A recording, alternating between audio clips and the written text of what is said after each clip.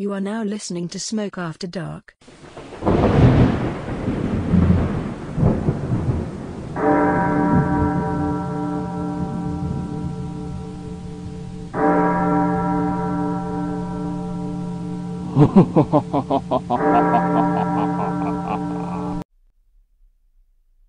In the outback of Massachusetts, and not Australia, there lies a modern marvel with a treacherous past.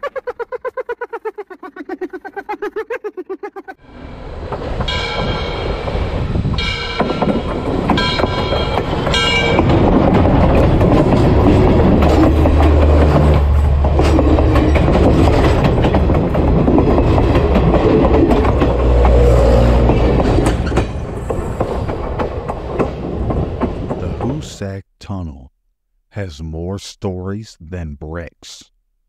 Hoosac is an Algonquian term for a place of stones. This 4.75-mile tunnel is not only active, it has an active imagination.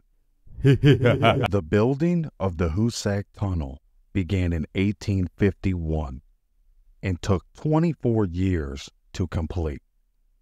In this time, a startling number of workers died or disappeared while constructing the Hoosac Tunnel. However, their stories have reappeared throughout the ages.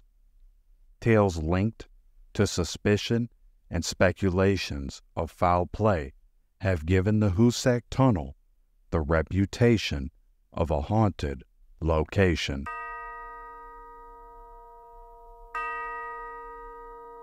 The weather can be unsure in March, and I have always felt the unusual can strike when the weather is unsure. In the year of 1865, 3 explosive experts used nitroglycerin to blast through and create more room for construction of the Hoosac Tunnel. 2 of the men didn't make it out during the blast. Ringo Kelly was the 3rd man whom survived. People believe Ringo deliberately set the charges off and killed the other men, all stemming from a dispute on the job. Ringo Kelly had vanished, and 2 months had passed since the accident. In the mystic month of May, workers stumbled upon a gruesome sight. Ringo Kelly's body lay cold in the same spot where the other 2 men he was accused of killing laid. The cause of death was reported as strangulation. Many people believe evil spirits from the nearby Shire, which is also haunted, had struck revenge for the 2 men.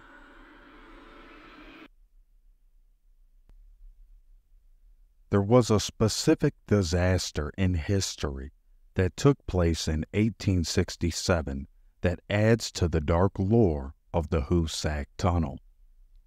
On a brisk Saturday afternoon, October 17th to be exact, is the date where 13 people met horrible deaths. Makes you wonder if this is where the 13 Ghosts film derives some of its title from. Some people also point to Halloween being so close as to why there was so much superstition in the air during this time. These 13 men were building a central shaft in the tunnel to promote better ventilation. You have workers digging east and west at this time in intervals because it's hard to breathe. A building nearby that was used for materials on the job contained a sizable amount of flammable liquid. A spark started a fire and caused utter chaos and destruction. 4 of the men worked to put the fire out, but it was too little, too late. Equipment and debris rained down on the men, trapping them below. A man named Thomas Mallory was lowered below to search for survivors a few times. On his last trip, he had made out his will. He barely made it back himself, stating nobody would be able to breathe down below. After a year had passed and more attempts from rescuers uncovered more of the covered ground, they did find the men who were trapped below. They had found a way to survive for some time using a raft to avoid the floodwaters. Ultimately, it proved futile.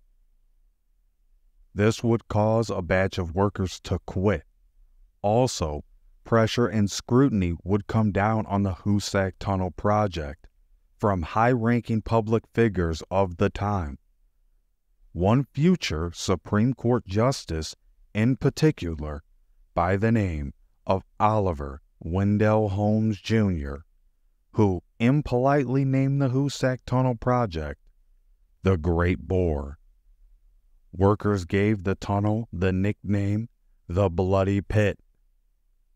The Hoosac Tunnel was a major political issue for the local residents. People were split over the construction of the tunnel. The majority rule would prevail, and the tunnel would continue its construction for quite some time until its final completion. A staggering 180 workers were said to have died or gone missing while working on the Hoosac Tunnel.